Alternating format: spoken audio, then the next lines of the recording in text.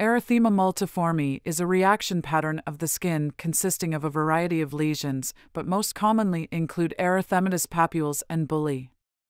Target or iris lesion is characteristic and consists of concentric circles of erythema and normal flesh-colored skin, often with a central vesicle or bulla. The distribution of lesions is classically acral, especially in palms and soles. The three most common causes of erythema multiforme are drug reactions, particularly penicillins and sulfonamides, or concurrent herpetic or mycoplasma infection. This can rarely affect mucosal surfaces and internal organs, and when this occurs it is called erythema multiforme major or Stevens-Johnson syndrome.